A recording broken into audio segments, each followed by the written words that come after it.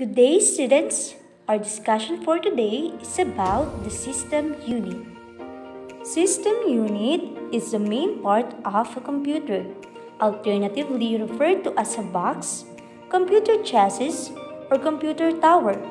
It contains the internal components such as hard drive, power supply, CD-ROM, including the motherboard where the RAM, CPU, CMOS battery are connected. CPU serves as the enclosure for all the main internal components of a computer. When we say computer case, it is the outer shell of a computer, typically made of plastic, steel, and aluminum, and are available in a variety of styles. Computer case used to protect the computer components from being damaged and the user from being electrocuted. Again, the computer case is also known as a tower, box, system unit, base unit, enclosure, housing, chassis, and cabinet. Now let's move on with the power supply. Power supply is an electrical component that supplies power to a computer, where the power is in the form of electricity. Sometimes it is called PSU, which is short for Power Supply Unit. Then the motherboard. It is the printed circuit board that serves as the foundation of a computer, where the CPU, RAM, expansion slots, heatsink, fan assembly, BIOS chip, and chipset are connected. The motherboard is very important to the computer. It supports the computer's main computing ability. Now let's move on with the adapter card. It is also known as expansion card. It is a printed circuit board used to expand the capability of a computer. There are four main types of adapter cards.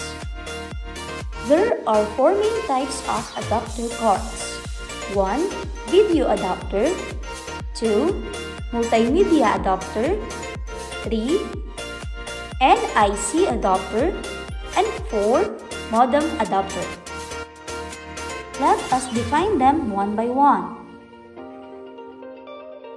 Again, the video adapter. It is responsible for visual display on computer screen and projector. And the multimedia adapter, or the sound card, supports the audio signal usually in playing song and video. The NIC adapter is used to connect the computer to a network, such as a home network or the internet using an Ethernet cable with an RJ45 connector. The modem adapter is an expansion card that allows a computer to send and receive data through telephone or cable lines. Now let's move on with the BIOS.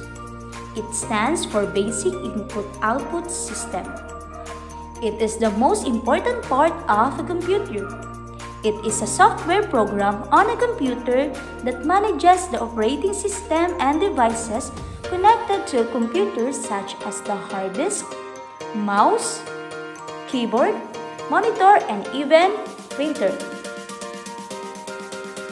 If any devices are not connected on a computer, it will lead to malfunction. That is why the BIOS needs to set up to make the computer function.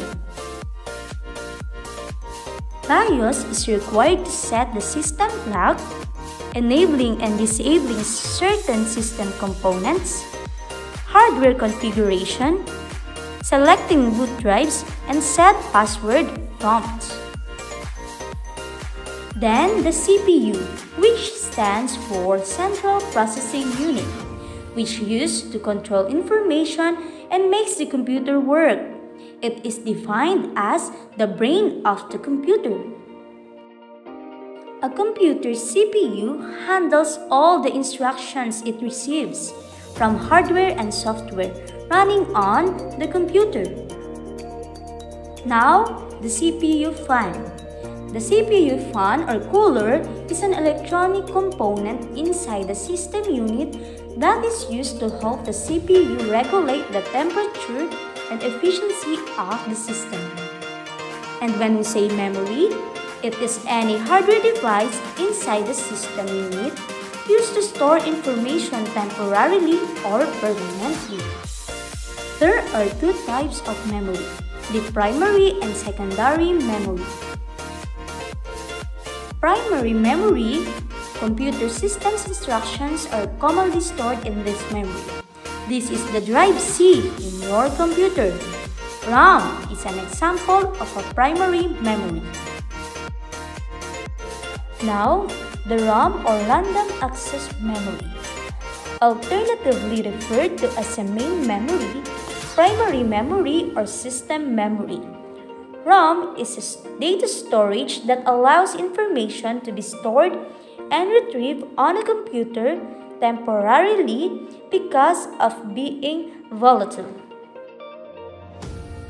That's why when a computer powers off, the information that is stored in RAM will be automatically deleted. There are two main types of RAM.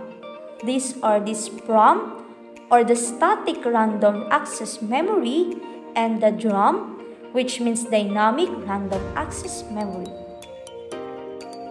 ROM is an example of a secondary memory. ROM or read-only memory is a storage fixed on the motherboard that is used in a computer. It contains basic instructions that can be accessed by the computer directly. Unlike the ROM, the data in ROM will remain even if the computer power is turned off. There are three types of ROM. The first one is the PROM, which stands for Programmable Read-Only Memory, and EPROM, which means Erasable Programmable Read-Only Memory. And the last one is the EEPROM, which means Electrically Erasable Programmable Read-Only Memory. That ends our discussion about the system unit. I hope you learned something new today. Get ready for your activity. Happy learning! Bye!